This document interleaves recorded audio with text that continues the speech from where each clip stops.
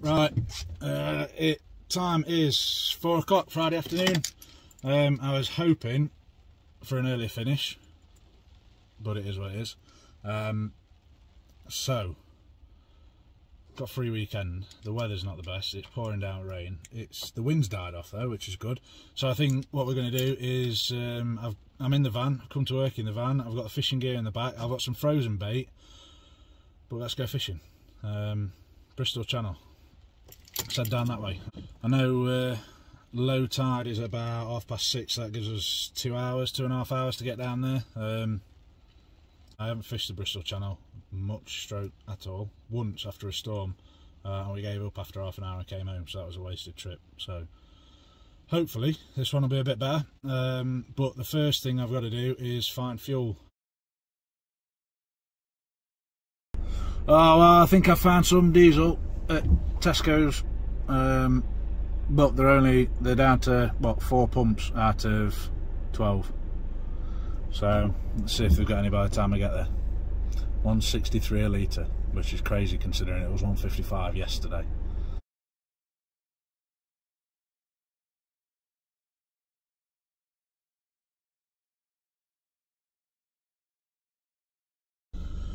Oh, right, we're fueled up. Fuel is that expensive now. I think it cost me about 115 quid, just under 115 quid or something like that to fuel up. But yeah, it's that expensive now because it only pre-authorises like 99 quid. I paid at pump and then it wouldn't recognise my card because I just used that card. So I had to then go to the cashier, get her to reauthorise the pump, finish fuelling up and go in and pay for the rest of it. Just madness. And the other thing that made me laugh is that massive queue that I filmed was people waiting for petrol, but there was a big sign that says petrol on all pumps. It was only diesel that was limited to the 4 pumps, and you got idiots just queuing and queuing and queuing. There was an MX-5, I think, behind me, just sat waiting for me at a pump. There's like 8 other pumps with petrol on, and he sat behind me waiting for the diesel pump. Morons. Anyway, let's get down there. Weather's shocking, but let's get down there, get some fishing done, get away from the idiots.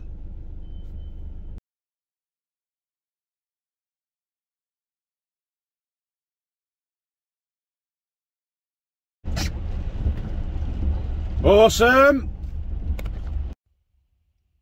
Yeah, it took a lot longer than expected, with having to detour to find fuel and stuff. Dropped us on the M42 coming around Birmingham at bang on 5 o'clock, so what should have took us 2 hours has took us 3 and a bit, so it's about 7:30 now, so we're an hour after low. Like I say, I haven't, if you can tell, with me having the torch on, it's pitch black. So yeah, gonna go and suss it out. I've had a quick scout around. I think I'm alright part where I am, so I'm gonna have a quick get changed, get a gear on, and just go for a walk, see if I can find somewhere that looks sensible to fish.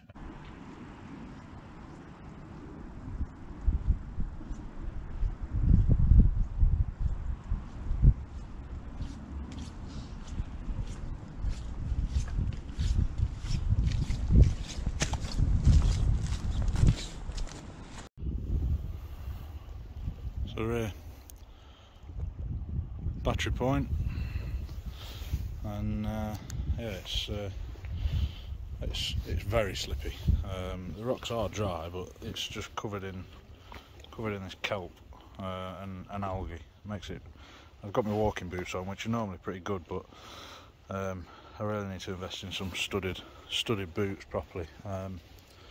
The other issue I've got is, I mean, like I say, it's low tide. I'm fishing low tide. I intended on fishing low tide. It's not a surprise, but you've got about 30 foot drop down, and none of it really. I mean, there's that over there, which I might go and set up on that flat ledge there, but it's all just weedy rocks.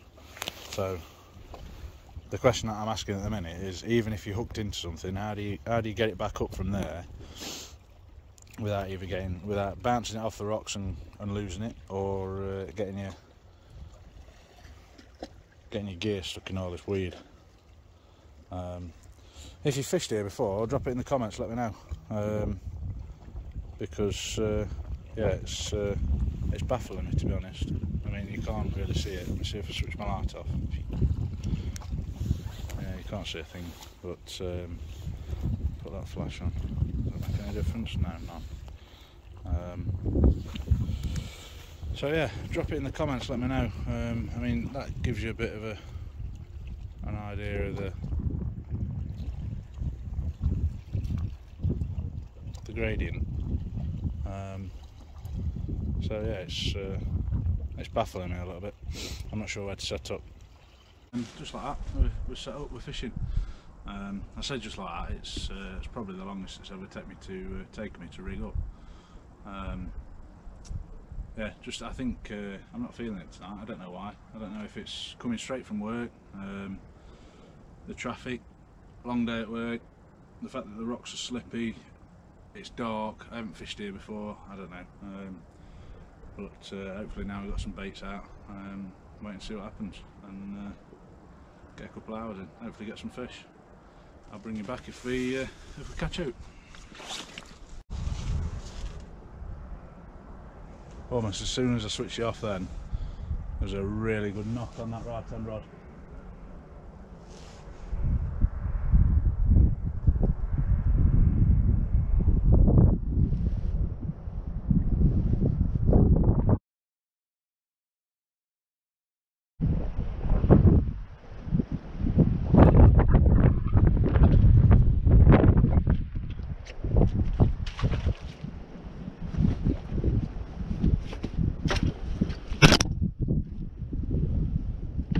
There we go, fish on.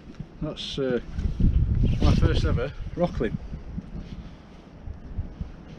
Chuffed with that. That's from what I've seen. That's a decent size. There we go. This slippery little sod.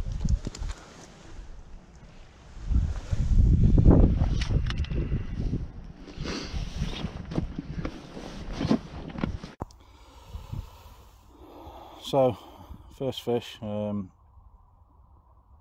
It's a nice night, but I don't think we're going to be fishing too late tonight. I'd quite like to get up and hit low tide first thing in the morning. It's about I think low tide's going to be about 7:30 in the morning. I think it is 7 o'clock.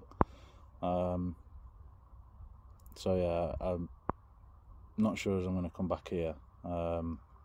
Like I say, I think the thing that's putting me off the most is slipping around on the rocks. I had, if you've watched the video that I put on from the Cumbria trip, slipped on some shingle, some icy shingle, smashed my rods. Struggling with a bit of a groin strain, which means that I don't feel too balanced on my feet anyway. And yeah, it's just not. I can feel myself getting quite frustrated by it. So I'm not sure as I'm going to come back onto a rock mark tomorrow. I've heard of a couple of other marks that I might go and try out. Yeah, that's been picked clean, so I'm going to rebait this one,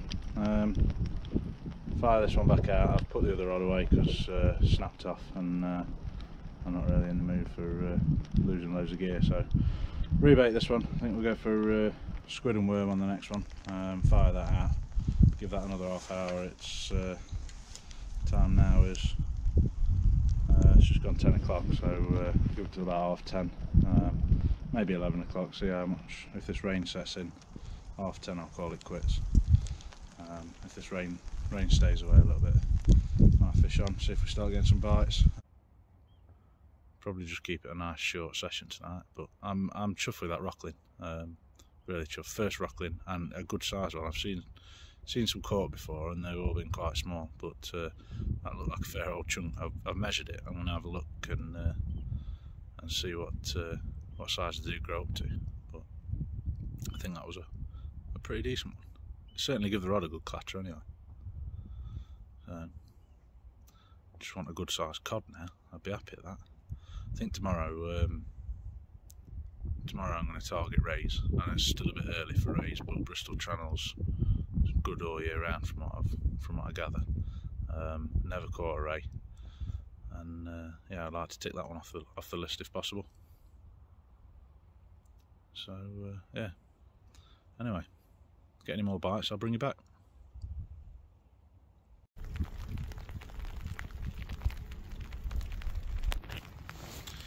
Don't know if you can hear that rain coming down, but it's yeah, it's persistent now. Just got a booty. Stepped in what I thought was a shallow puddle that I've been stepping in all night. Disappeared halfway up my shin, so got a wet boot now as well. So yeah, I think that's drawing a close to the evening.